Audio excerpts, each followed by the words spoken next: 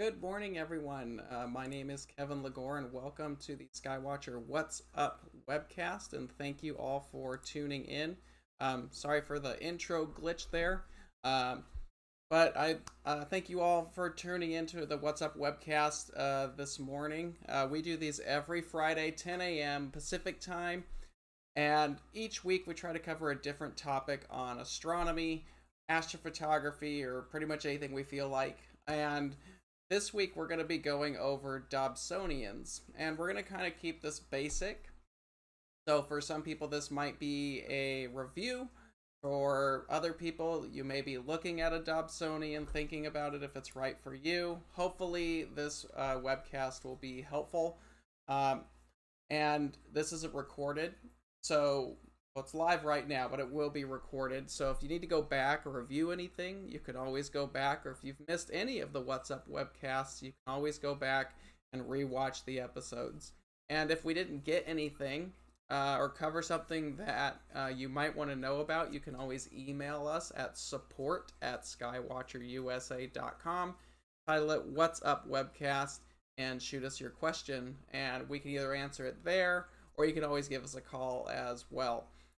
Now, like I said, this week we're going over Dobsonian basics, and these are great telescopes to get started with, and we get a lot of people who are interested in them, so we thought this week would be good to cover just kind of the real basic fundamentals of owning a Dobsonian and kind of what to look for if you're thinking about one. So we're going to get started on that. If you have any questions, just save them to the end. I will get to them when I can. But thank you for joining us this morning. So let's get started. So Dobsonian telescopes, if you've ever been to a star party and you've walked the field, you notice there's a lot of things that look like cannons. Those are Dobsonians, and they range in sizes from tiny little tabletop 3-inch to massive. The picture that you see right here, this is Texas Star Party. That is a 36-inch Obsession telescope. I think they only made like 5 or 6 of these scopes. That is a 17-foot orchard ladder right next to it, just to give you some scale. Huge. So Dobsonians, it's really sky's the limit. Unintended, maybe we did intend. But let's learn a little bit about them. So Dobsonians were a concept from a gentleman named John Dobson. And many people who are in the astronomy outreach communities are very familiar with John Dobson. His whole goal was to make astronomy more accessible to people.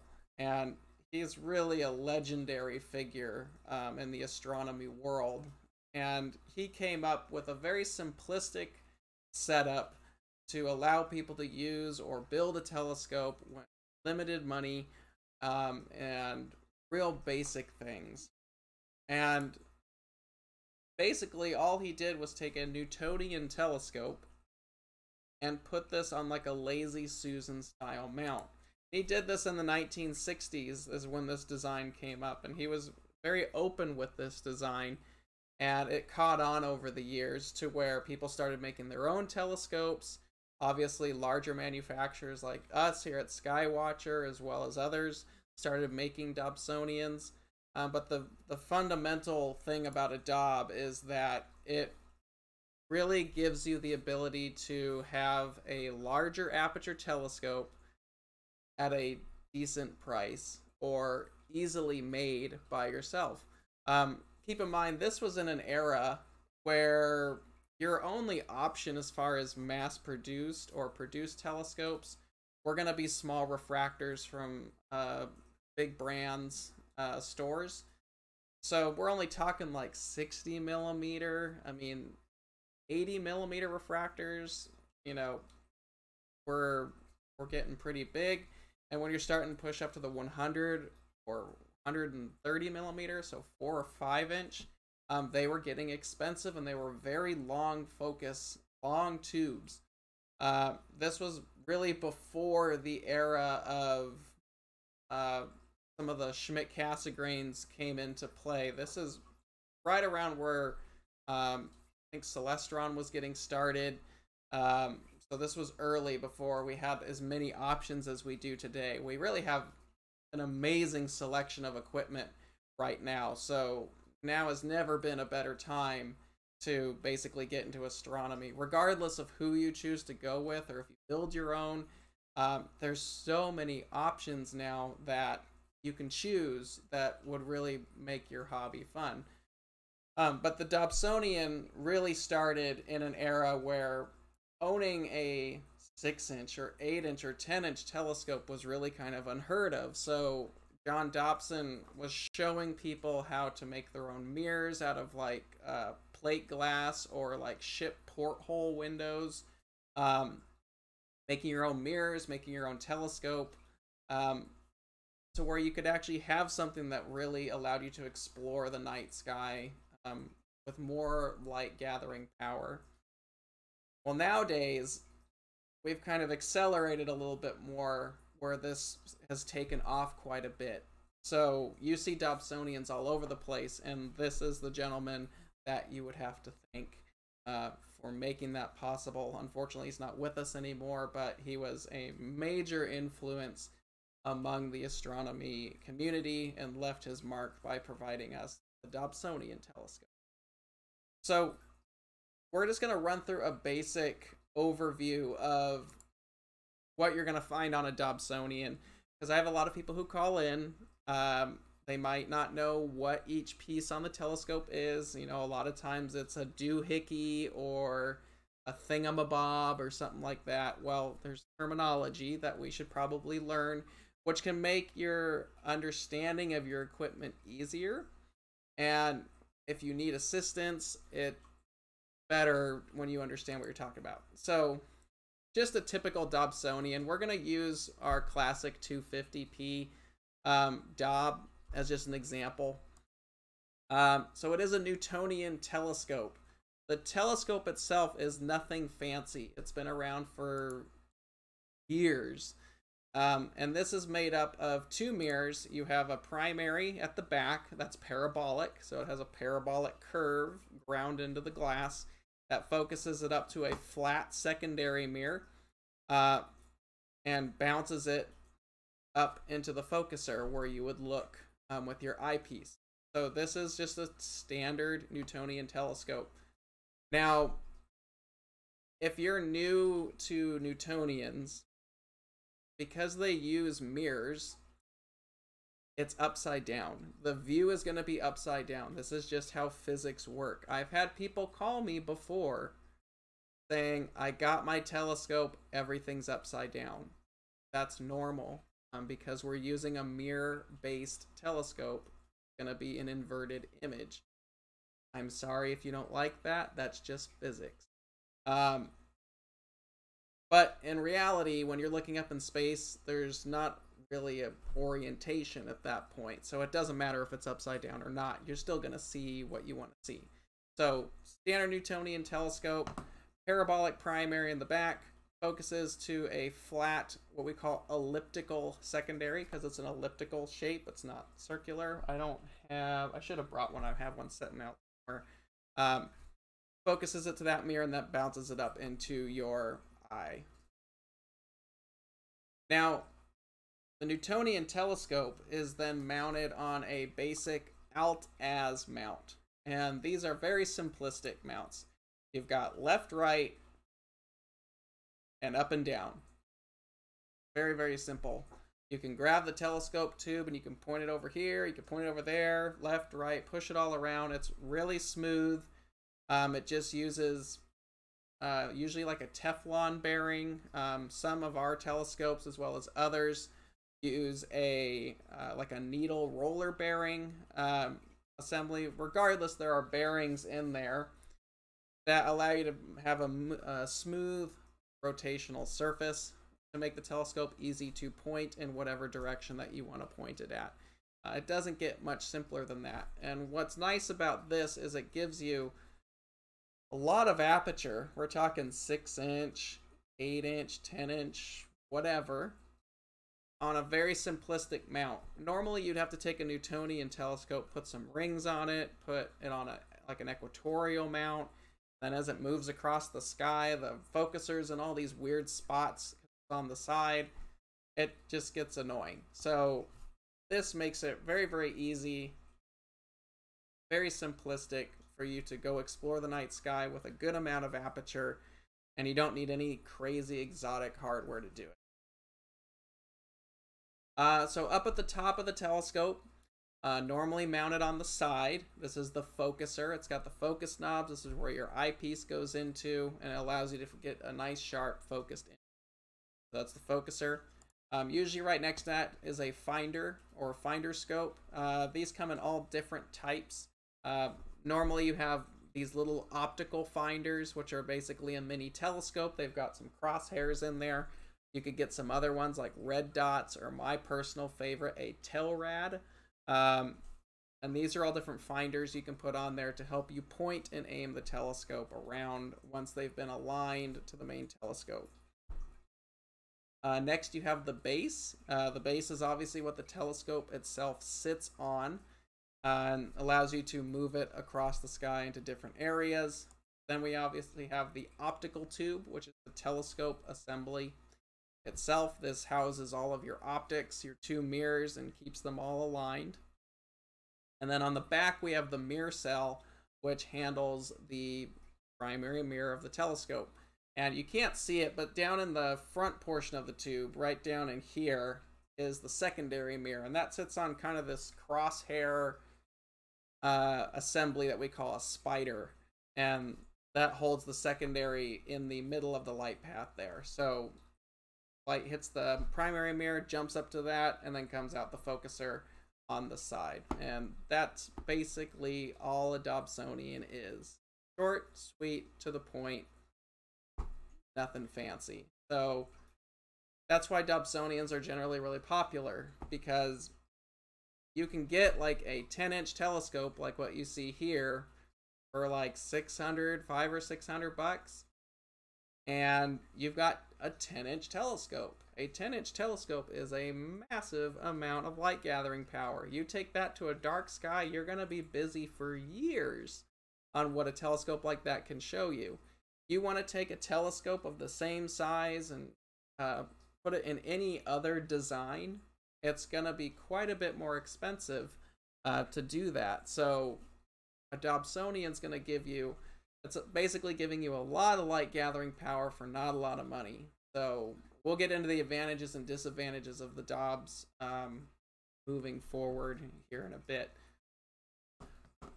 So there are different types of Dobsonian telescopes. It's all the same, it's all basically the same system. It's just different on how we handle the telescope tube itself. So the first one, of course, is just the classic design. This is a closed tube. They're generally made out of metal.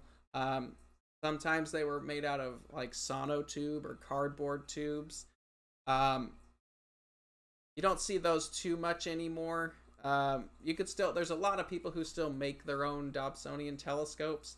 A sonotube is a really quick and cheap and effective way to do that, because you can get them at the hardware store. They come in all different sizes, and it works well. But they can get kind of heavy, so obviously for more large format manufacturing like we do, we've got aluminum or metal tubes. It's thin-walled, lighter weight, which is helpful. But if you want to make your own, you can make one out of a sonotube from a hardware store. Quick, easy, cheap. And that's what John Dobson was doing as well. That's what his tubes were primarily made out of. So, standard tube, standard base, nothing fancy. That's just the classic design right there. The next design, which is kind of one that you just find here at Skywatcher, is the, and I try not to make this like a big advertisement. We want to make sure this is educational, but I want to make sure you guys get all the major. So the next style is a collapsible, which this is an open tube design. This generally uses struts or something like that to allow the telescope tube to extend and retract down, making it more compact for travel. These are more compact than the closed tubes. The problem when you have a closed tube classic design is that that's going to be a big tube. And, you know, when we're talking like a 6-inch Dob, those are normally like f8. So you're already talking like 4 feet long at that point. And if you want to make a bigger one, like let's say you want a 12-inch, now you're talking 5 feet long. And sometimes that becomes a travel problem. And I think most of us can agree that we always want a bigger telescope, but travel becomes a problem. And that's something we're going to talk about here later. So there's a lot of these other designs are really to accommodate travel capabilities, especially when you go up in aperture. So for Skywatcher here, we have a collapsible design. This allows the tube to shrink down. It still holds the alignment really well for the mirrors. But this design is also limited by how big you can go as well. Now, for the largest, we have the truss tube Dobs. This is my old 20-inch Obsession. It's gone now. I'm making a 28-inch telescope, so I had to sell this one to fund that. So it's really, really difficult to make a tube Dob for a 20-inch telescope. This telescope is 8 feet tall when pointed straight up. So if you imagine traveling with an 8-foot tube, and some companies like Discovery telescopes, they had a cool split tube design where 2 tubes would come apart. That's better, but now you still have 2 22-inch, 24-inch diameter 4-foot tubes. It's still a ton of stuff to haul around. So in order for you to basically make portable large aperture telescopes, and we're probably talking 15-inch and up at this point, especially when you get to like 18 and 20-inch and larger, truss tubes are like the only way to go. So the truss tube design is nice because it's more compact, especially for larger apertures. It is going to require alignment every time you set it up because you're disassembling the optical tube. That's not too difficult. We'll talk about that here shortly. But one thing is, so we have the whole layout here of all three. The classic Dobs have a closed tube system.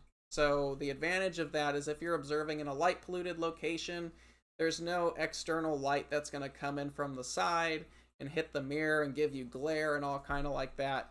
So a closed tube is nice for that. If you're having these open systems like the collapsible or a truss tube system where it's opened, you're going to need a shroud, which is what you see up here. And that covers the open portion of the tube and kind of seals it away from light from entering the side of the tube. So those are the three main styles. There's a lot of people who've made their own variations of these for making them more compact or kind of unique designs. I've seen them where they fold up on each other. You know, collapsible is all different kinds. So that's all different kinds of options. It really just comes down to what size telescope we're working with. And that's where each style comes into play. If you have tube Dobs, those are going to be good for probably 6-inch to 12-inch. The collapsibles, obviously, we make those in 8-inch to 16-inch. And then truss Dobs kind of start to becoming a question when you hit 12-inch. Even a 12-inch truss Dob is really, really tiny and portable. But by the time you get 14, 15, and you get big, a truss tube is like the only way to go. You want to realistically take it anywhere. So those are the three major styles of Dobsonian telescopes. So let's talk about the advantages and disadvantages of some of these telescopes, and we'll get into the nitty-gritty there. So advantages. a big advantage of Dobsonians is aperture. They're the most cost-effective way to get a large aperture. The telescope you see me standing there in the picture, that's a 42-inch Dobsonian that was up at the Grand Canyon last year. Huge, huge telescope. I'm almost 6 feet tall. You can see how big that rocker box is with me standing next to it. It is a massive telescope. So there's no way you're going to make a 1 meter refractor. There is one. You can go check it out. The tube's like 40 feet long. Go to the observatory, check that out. So if you're a aperture fiend and you want the biggest frickin' thing that you can get a hold of, a Dobsonian is going to be probably the easiest way to achieve that. And you can get Dobsonian telescopes from like 3-inch little tabletop to whatever your heart's content. There is a kind of a modified Dob up in Utah that's a 70-inch. That's the largest I'm aware of. There is a out by the Texas Star Party, there's a gentleman who owns a 48-inch telescope. You know, there's manufacturers that'll be happy to build you like a 25 or 30, 32, 36, all kinds of crazy stuff. So if you're aperture hungry, Dobs are the way to go. I will say though, aperture is not always everything. You have to have the conditions, the seeing conditions, the sky stability to use larger telescopes. When you start getting into that 30-inch class, if the seeing conditions of your location are not good enough to support it, it's kind of a waste. I've been to star parties where I've looked through a 36-inch. It's the biggest, baddest thing on the field, and the view was kind of where you could go down the way and you'd look through a 25 or a 28 at the same object, and it was much sharper.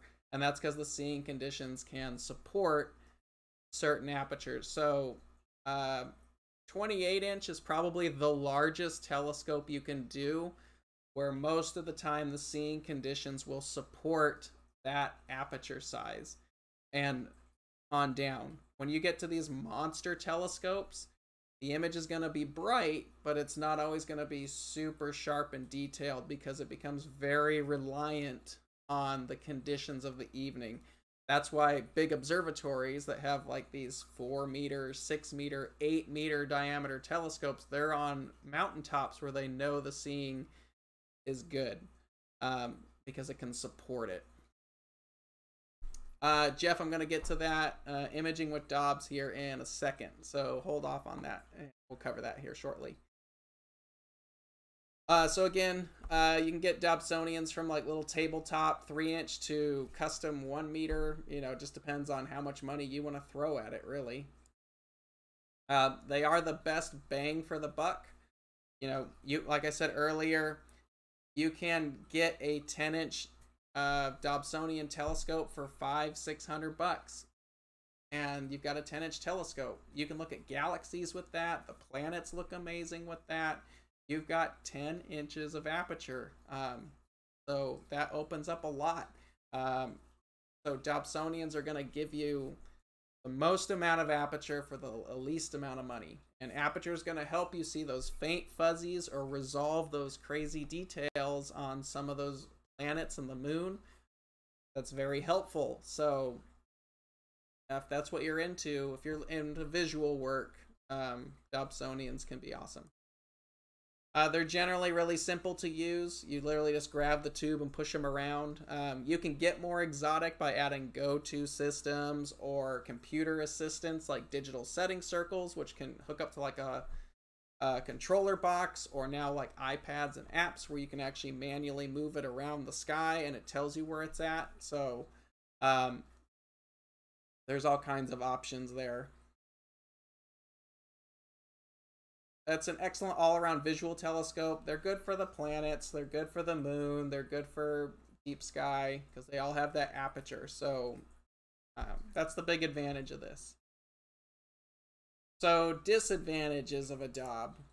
They can be really cumbersome. Again, here's that 42-inch Dob that was up there. And it doesn't have to be some big monstrous thing like this either.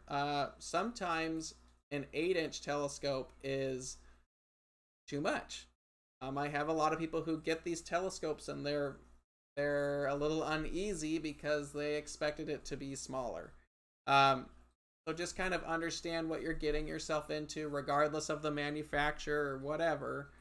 Understand what you're getting into, like how long the tube is going to be, how much is the base going to take up, can you store it, do you have to walk it downstairs, is your car going to be able to support the telescope that you're getting. You know, if you've got a small little Fiat, you might be limited to what you're going to work with. Even like a small little Civic style car, you're going to be limited with a tube that's 4 feet long. It's going to take up the back seat. You still have the base to worry about, and maybe you want to take your family along with camping gear. So, you know, you want to think about how you're going to transport this telescope. It doesn't always have to be some monster thing. It could be something small, but most of the time Dobsonians can be more cumbersome. The bigger ones, though, if you're getting big, like big, we'll say 18-inch and bigger.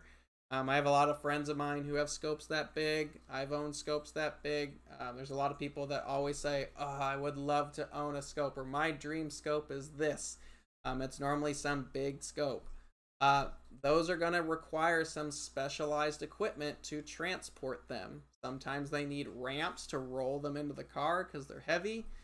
You might need a trailer if it's a really big telescope. The ladder to climb up to look through it is something you want to think about. All of that is additional stuff you have to bring with you. It's not just, I'm going to go out with my eyepiece kit and telescope anymore. There's specialty equipment that has to be there to support it. For some people, it's totally worth it. For other people, not so much. You got to ask yourself what you want out of it and what you're willing to put into it. And it's not a one-size-fits-all argument. So before you dump a bunch of money into something, think about what you want to do. What are your goals of doing this? And can you do and move the equipment that you're looking at? Now, there are some ways to get around the cumbersome argument. And one of those is faster optics. So if you've seen before the F ratio on a telescope where it says like F8 or F10 or F6, you can make those smaller. Nowadays, we've gotten better with the technology to make faster optics. Now we're talking about telescopes that are most Dobsonians like that we make at Skywatch are about F6 to F4. We sit in between those. Now, there are some custom manufacturers that can make faster optics. Now we're talking telescopes that have F4 or sub F4 mirrors like F3.6 or 3.3, even F3. When you have a faster F ratio optic, it makes the focal length shorter and much more compact. So this is something to consider, especially when you're going into larger telescopes, we'll say like 15-inch and bigger. Sometimes you can actually get someone to produce a mirror that's really big with a fast F ratio and it's really small and compact. Downside with this, though, is it's going to cost more money because it's difficult to manufacture those mirrors. And they also show a lot more coma, and we're going to address coma. That's an optical phenomenon that occurs with a parabolic mirror. We'll talk about that in a minute. For example, if we're talking small and compact, the telescope you see here, this is Elvira. I forgot her owner's name. Unfortunately, he's a really nice guy, though. He hand built this whole thing. He had the mirrors built by a master optician, and this is a 24-inch f2.75. This thing is fast. I think it's the fastest telescope I've ever looked through, and it's super short. The mirror is 24 inches in diameter. Most 24-inch Dobs are about 8 feet tall. This thing I think is like 5. I'm about 6 feet. I have to crunch down a little bit when you're looking through it. You can actually be seated and look through this telescope most of the evening. So when you're looking at these bigger telescopes now, you have the option to get custom fabricated mirrors that really fast. So you're going to have to talk about the coma problem, which we'll talk about in a second. But it allows you to get a big telescope in a really small package. Excuse me. And there's plenty of them out there. And this telescope is freaking awesome. You really have to go to like Texas Star Party or wherever he's going to be there to see it. This particular telescope. There's so many cool things he put on this thing. It's awesome. Even the little thing back here really quick. If you see this little tank tread looking thing, this is a cart that he made that actually slides up to the telescope, grabs the telescope, picks the whole thing up, and then with a joystick, he rolls it up into the trailer. So he doesn't have to pick up anything. He made all of this. But it's ridiculous. It's one of the coolest telescopes I've ever used. But yeah, it's a 24-inch f2.75. So really fast, really compact. It's actually shorter than our Skywatcher 16-inch, but it has like twice the light gathering power of it. So really cool stuff right there. There's a whole write-up if you actually Google Elvira telescope. You could Google the regular Elvira, but it's not going to be a telescope. You could Google this. There's a whole write-up on Cloudy Night's website about how he built this. But anyway, we're getting kind of sidetracked here. Another thing about Dobsonians, particularly like the truss Dobs, the bigger ones that you have to break apart, they do require collimation or alignment of the optics. This isn't that hard. If you're a beginner, it can be a little cumbersome at first, but it gets easier. So don't worry too much about collimation. You'll get it down with the right tool. Now, Dobs are not ideal for astrophotography, and this is why. So, first off, astrophotography, when we're taking long exposures of faint objects, it requires tracking. Now, there are go-to Dobs. We make go-to Dobs. You can get go-to put on pretty much any of the bigger Dobs, like Obsession, Star Master had stuff, Teeter telescopes, New Moon. All of those companies can put go-to on a Dobsonian telescope, but it's not quite the answer.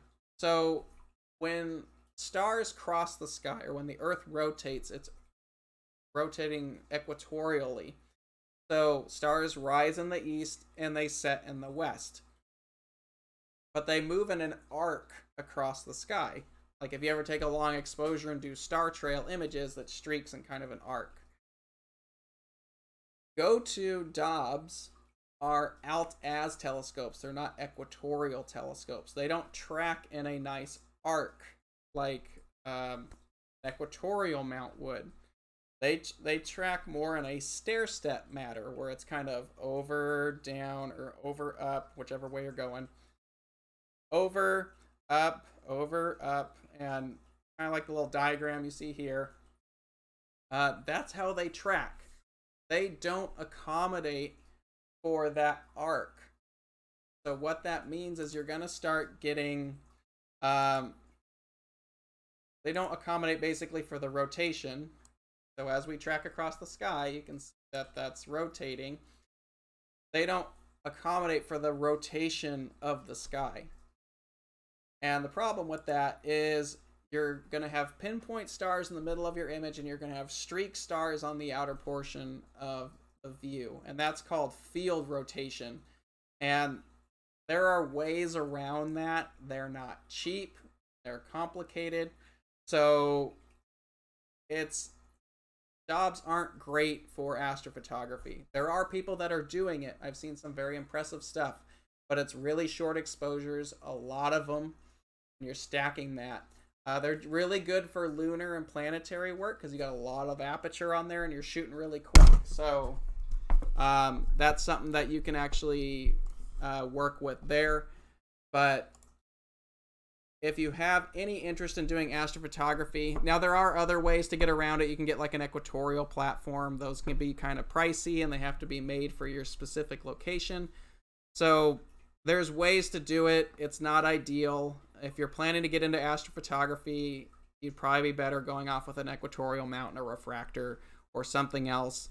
But a Dob should be kind of your backup buddy. While your imaging scope is running, go use your Dob. So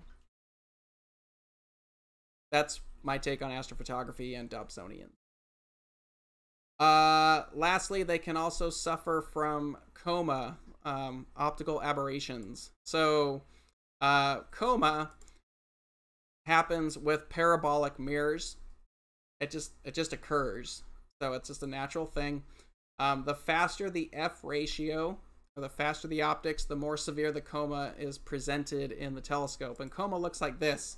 In the middle, the stars are going to look good, and then out towards the edge, they're going to kind of smear out. They kind of look like comets. By the way, if you haven't gone out and looked for Comet C2020 F3 NeoWise, go check it out. It's in the evening.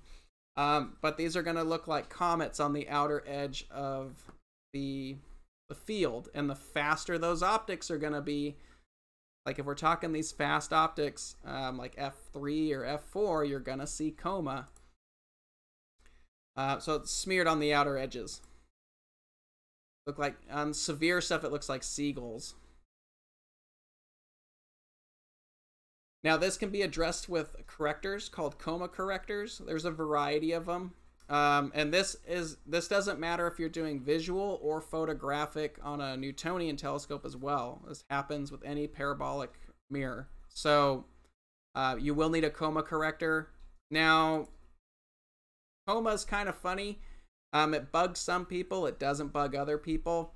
I think coma correctors start to become something you should look into if your telescope's like f4.3 and faster. Really, when you get to f4, I think you need a coma corrector. But f4.5 is pretty forgiving, especially if you've got good eyepieces with good correction on the edge. But around f4 is where you want to start looking at a coma corrector. There's a variety of them out there. Botter makes a nice coma corrector for visual. I think the best one is the TeleVue Paracore. It's adjustable for certain things, so you could check out one of those. Those all handle really fast optics as well. That's coma. Lastly is collimation, and we get a lot of people who ask about this a lot when you're a beginner. Collimation is basically just the alignment of the optics. And this can be done with either collimation eyepieces. Some telescopes include them. It gets the job done, but I think the better way to do it is a laser collimator. I know there are people who will fight me on this one. There are some other more specific tools like a Cheshire and stuff like that you could use, which are good. But a good laser collimator is generally all that you need. And this is really a must. If you're getting a Dobsonian telescope, or a Newtonian telescope for that matter, a nice laser collimator should be something that is on your accessory list, like, immediately. Because eventually you're going to need it. And most of the time the telescopes hold alignment pretty well. So if you do need to make adjustments, it's going to be minor. If you get into a trust Dobsonian, they might be bigger adjustments. Collimation isn't scary. I remember when I was getting started that collimation was kind of a freaky thing. You're messing around with the optics of your telescope. But nowadays, a lot of manufacturers had tried to make that easy and really design things to hold alignment well. So a nice laser collimator. There's a lot of affordable ones out there. The Hotech laser collimators are very nice. The Howie Glatter lasers. If you never had a chance to meet Howie Glatter, he was awesome. But he made some amazing laser collimators. I usually tell people if you can get to a more quality laser collimator, like a company like Hotech or the Howie Glatter lasers, some of the cheap ones you want to be careful about. The reason being is that a laser collimator also has to be collimated. The laser in there has to be collimated, so when it puts in there, you know that it's straight. I've had people before get inexpensive laser collimators that were out of collimation, and if the laser's out of collimation and you go to collimate your scope, the scope's out of collimation. It's rare, but it does happen. So if you can invest in a little bit better collimator, and it's not much more, from like a more reliable company, then you know you have support there. If it is out of alignment, they can adjust it for you. But yeah, having a laser collimator is a must, regardless of who you buy your Dobsonian or Newtonian from, whether it's, affordable like what we make or really high end. You want a good laser collimator in the box. It makes collimation like that. And you don't need an extra set of hands anymore. A lot of the collimators have like a little target on the side where you can see the reflection come back up. Makes it really quick, really easy to do alignment in the field. Obviously, we just covered that real quick. So how a laser collimator works is you put it in the eyepiece focuser, which is right up here. It fires a laser down onto the secondary, down to the primary, and then the primary bounces that right back up and back up into there. And basically what you're trying to do is you're just trying to get the reflections lined up on top of each other. And this is normally done by adjusting the two mirrors. Now, a secondary mirror has usually 3 adjustment screws behind it on the spider secondary holder, and then the primary is going to have a set of collimation screws, and they just pivot that mirror in the cell, and that way you can move it. Most primary mirrors nowadays have a little donut sticker, or some of the higher end manufacturers actually diamond etch an etching to center mark the mirror, and that way you know that's the physical center of the mirror. It makes alignment a lot easier.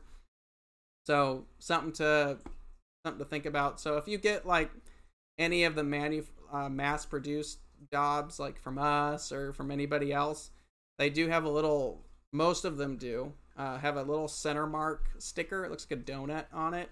Leave it there. Don't peel that off. That's to mark the middle of the mirror. Makes collimation a lot easier. So that's collimation there. When you're new, again, this can be big. Once you've got it done a couple times, it should only take you like a minute or two to really address your collimation, unless it's like whacked out of its mind. But a good laser collimator can make that really easy and effective for you. Okay, real quick rundown, then we'll get to questions. What to look for. So, big things, if you're getting your first Dobsonian telescope, here's what I tell people to look for. Number one, you want one that has a parabolic mirror. There's some really, really cheap stuff out there that doesn't have a parabolic mirror. There's spherical mirrors, and it just doesn't give the sharpest image that you can, because you're going to get all kinds of weird spherical aberrations in there. I get they're inexpensive, but if you're really looking for a nice Dobsonian, and most of the $200 and above are parabolic mirrors. So look for something that's got parabolic mirror.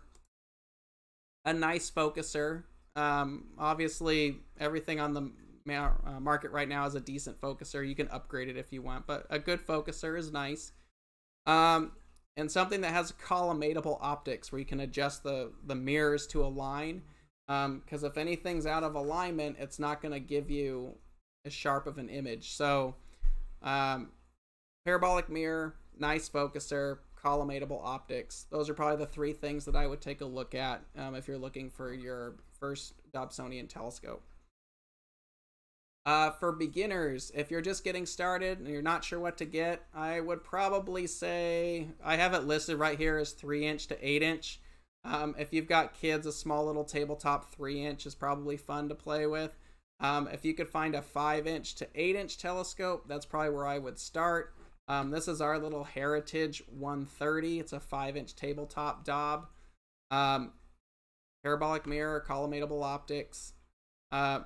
A 5" or bigger, things start to get more fun at that point. If you step up to a 6 or an 8", now you're in more of a serious territory. But these are all relatively budget friendly. You can find them for under $400 for the most part. It's a good bang for the buck. So if you're getting started, try to find something around a 5" to 8". Now, if you want a little bit more, you kind of know that you want to get into this, you're serious about it, or you're experienced and you're just looking for a second scope or third or fourth or fifth or sixth or whatever, because we know one scope just doesn't stop. At least not here. 8" to 16". These scopes, you know, you can get a really high-end 8" that does really nice stuff. You can get up to 16, is still portable, but it's going to show you a lot of stuff. This is a nice telescope to bring out to dark skies. That's going to show you a lot more. So something to take a look at if you're in that middle tier. You know, if you're an advanced beginner, I'd probably look at something like a 10", maybe a 12". 12" galaxies really start to pop more. And then of course you can get into the big stuff like 14 or 16". You can go bigger if you want, just know what you're getting into, like we talked about earlier. And then if you're just hardcore, you've been around the block a couple times, you know exactly what you want, go big or go home. 16", 14, 15, 16" or bigger. This is where you know what you're getting yourself into. You've been around the block before. You've played around with the smaller scopes, and you just have to go with the biggest freaking thing that you can find. So in this category, this is where I like to call dream scope category. You're going to be saving up a little bit for something like this. You know what you're doing with something like this. But it's pretty awesome when you're starting to look through big glass, like 20", 24, 25. Obviously the seeing has to support it. But just be aware that when you get a telescope this big, it kind of owns you.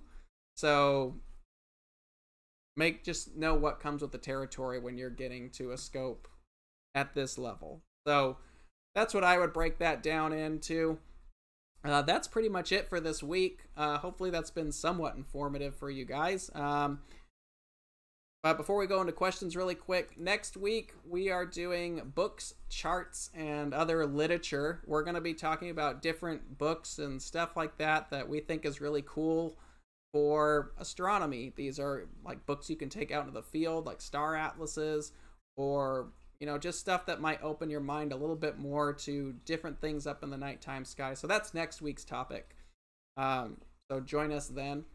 So if you have any questions right now, feel free to ask. I know for a lot of people in the chat, this has probably been review, which is okay. We do these to be educational. We know we are Skywatcher. Yay, Skywatcher. But we really ultimately want this to be educational. So whether you buy from us or someone else, or you make your own or whatever, you know, we want to show all aspects of the hobby. That's the whole point of the What's Up webcast, is for us to explore all different iterations of astronomy and hopefully get people excited about that. So hopefully you've been enjoying it throughout these different episodes. We're still working on our special guest speaker. Let me see. Nope, I haven't heard back from that yet, so we're not there yet. But I hope you guys are enjoying these. We like doing them. It gives us something to do, especially since the world is all kinds of screwed up right now. It kind of lets us hang out together for an hour as well. So Hopefully you guys are enjoying that. If there's a topic that you'd like us to cover or at least look into, you can also email us at support@skywatcherusa.com and ask us to take a look at it. And we'll try to do a topic on it. It takes a little bit to build some of these videos, so you know, we'll try to look into it, but we're always looking for new topics.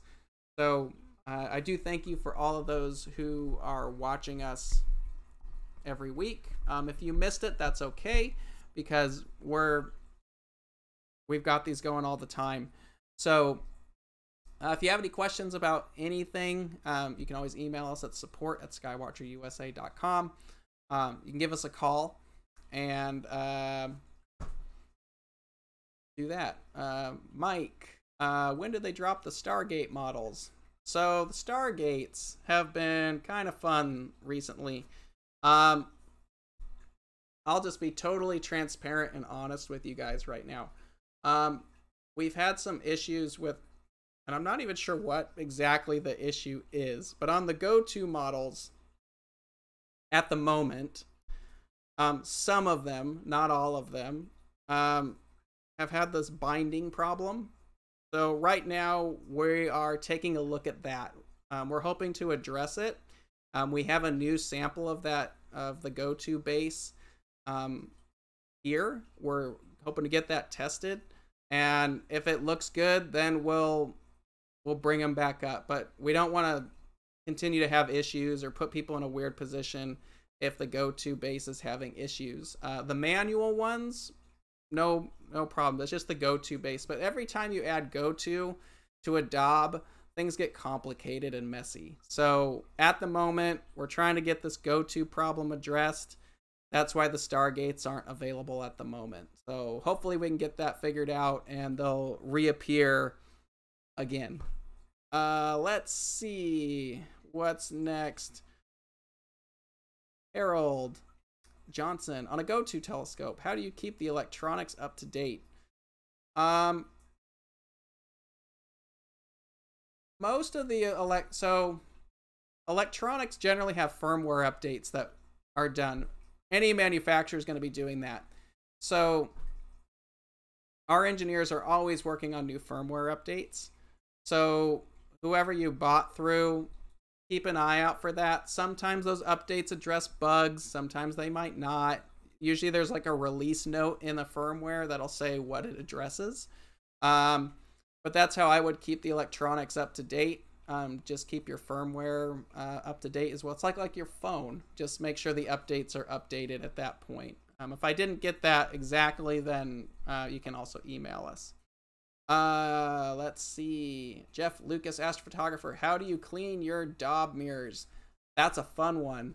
The way I do it is, first you have to take the mirror out of the telescope carefully. Depending on how big the mirror is, you could wash it in the sink or the tub or the shower. I've washed up to a 20-inch mirror in a shower. It works fine. If you got a really big mirror, you could always do it in like one of those inflatable kiddie pools. But I get 2 gallons of distilled water, a bundle of cotton balls, a roll of paper towels, and a bottle of the Blue Dawn dish soap. With the first gallon of water, you're going to put that to the side and don't touch it. The second gallon, you're going to put a drop or 2 of Dawn dish soap into it and shake it up so it gets all soapy. And then get the mirror set up on a flat surface and take your clean water, the first one that has no soap in it, pour it into the mirror and fill it up like a bowl to where it actually fills up the curve of the mirror. Take some cotton balls and just lightly, don't drag them, don't put force on them, just lightly pull them across in a circular motion, starting from the middle and working outward, and chuck it after that. From there, and that's to get some of the loose dirt. You can take a blower bulb to get loose dirt and stuff off of there before you clean it. But to get the real grimy stuff off of there, you do that.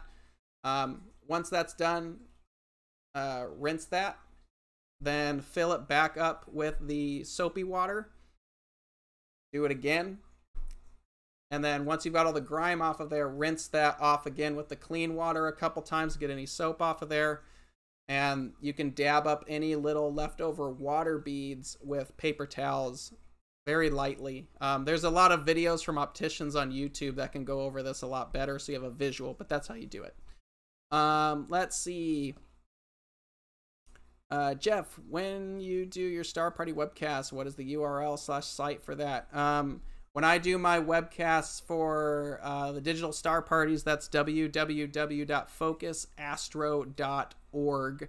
That's the website. You're looking for Star Stream. It's under events. That lists all the coming events. Right now, we don't have any planned. We might do something with the planets and the comet that's up, so stay tuned for that. But that's what we're looking at the moment.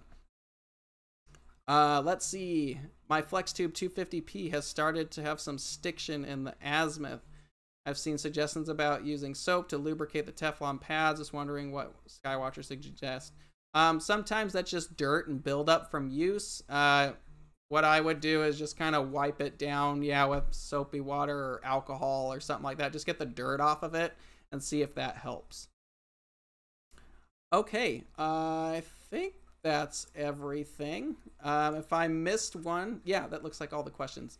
If I missed anything or if something pops into your head after the fact, go ahead and email us at support@skywatcherusa.com. Title it What's Up Webcast. Just write whatever your heart desires in there. And we'll be happy to check it out.